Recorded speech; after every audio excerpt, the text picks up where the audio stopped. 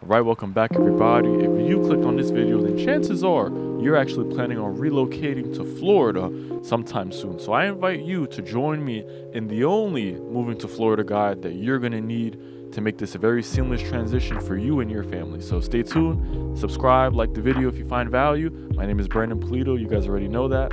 Alright, so let's get straight into it. There are 5 key things that I'm going to be going over in this video. Number 5 is going to probably be the most important of all, so make sure you stay to the end of the video so you can get that last key tip that's going to make a world of difference in your plans to relocate. So let's get into number 1. You need help. This is not a test, it's the real deal. Help me.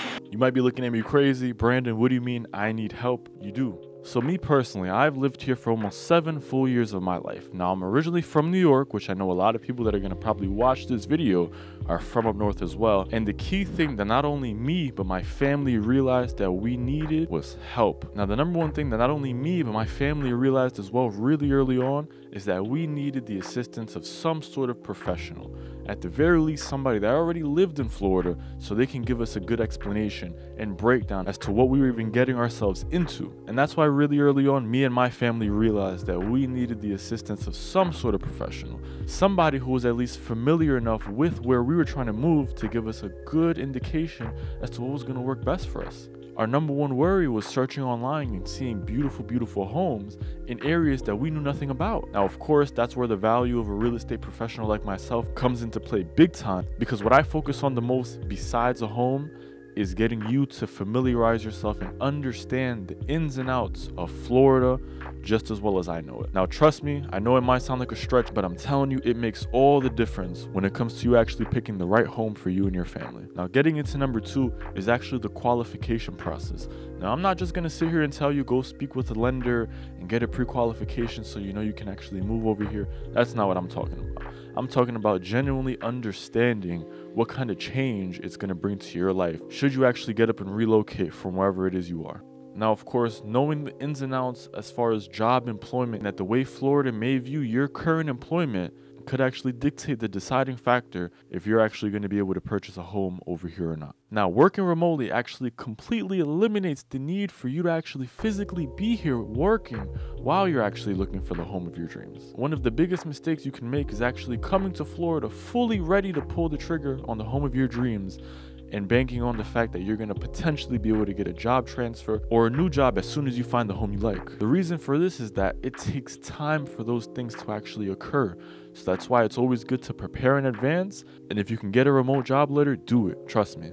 Of course, understanding the ins and outs of what actual loan programs you will qualify for and what's going to be the best one to pick for your situation comes into play, but that's where I'll stop talking and tell you definitely need to speak to a lender for that. But I'll make a separate video if you guys comment below and want to break down on all the actual loan programs and the ways you can actually get qualified to purchase a home in Florida even if you don't live here. Now, step number 3 is going to be the easiest of all, is take your time. Whether you realize it or not in the moment, but all the videos that you watched actually prepared you for that faithful day of you arriving over here to Florida to actually take a tour with your 2 feet on the ground.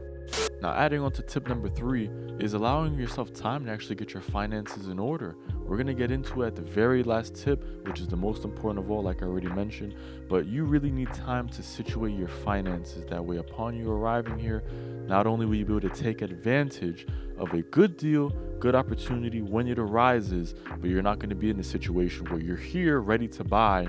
Now you're worrying about the financial part and the lending part, where now it's going to be a problem. It's going to delay your actual ability to actually even go under contract for a home, and it's just going to be a mess. So that's why take your time, reach out to professionals in advance. You're not bound by chains to have any sort of professional help you the entire process, but I'm telling you, pick everybody's brain to get all the info and details and research that you can, because it will help you. Now, tip number 4 is a big one as well. It's actually understanding affordability in Florida and what other additional expenses you are going to incur should you decide to move over here. Now, I'm not trying to deter you or make you nervous. I know there's a lot of people that are moving here every single day, but that's why I'm here to really give you the clear-cut info on what you need to know.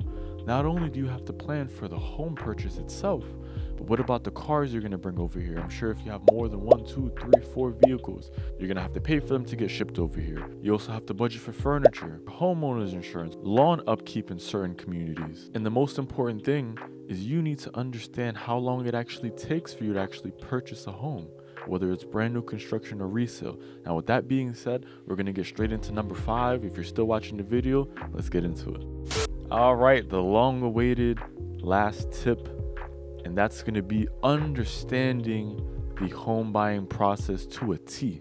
I know that that's probably an obvious one, and I'm sure that you guys have heard it, but trust me, it's a completely different ball game when you're relocating from out of state and trying to purchase a home in Florida, because I'm telling you, each state for the most part has its own way of facilitating a real estate transaction. So just because you've already owned homes in New York or New Jersey or up north doesn't mean that it's going to be the exact step-by-step process that you already are familiar with. So the little caveat for step number 5 that I'm going to get into, guys, is again understanding how long it takes.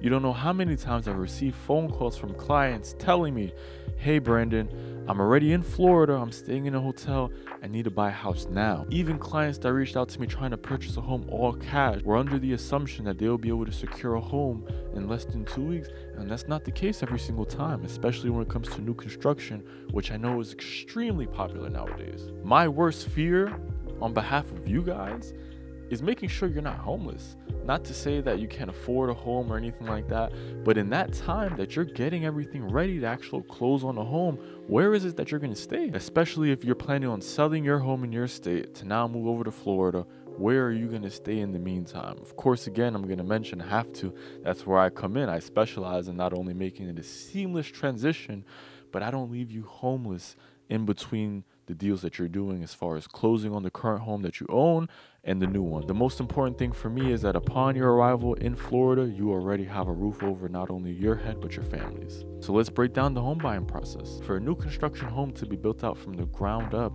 could take anywhere between 7 and 8 months. Now, I'm a professional, so I'm going to tell you guys, expect and prepare for between 9 and 12 months. But realistically, a lot of the homes that I've been selling that are brand new have been closing around the 7 to 8 month time frame. I'm going to take a little break. I hope I didn't overwhelm you guys with all this info.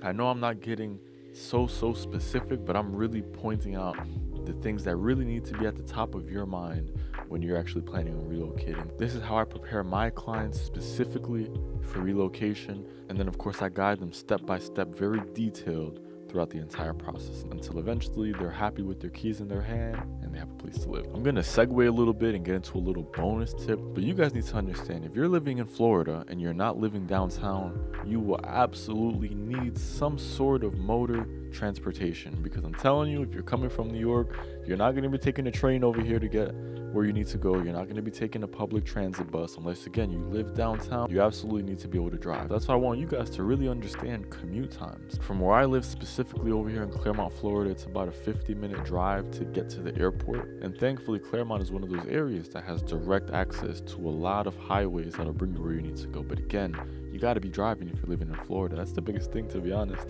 So with that being said, this was a quick step-by-step guide to prepare you and your plans of relocating. If you guys feel like I missed anything or want to add some of your own tips in the comments below, feel free to do so.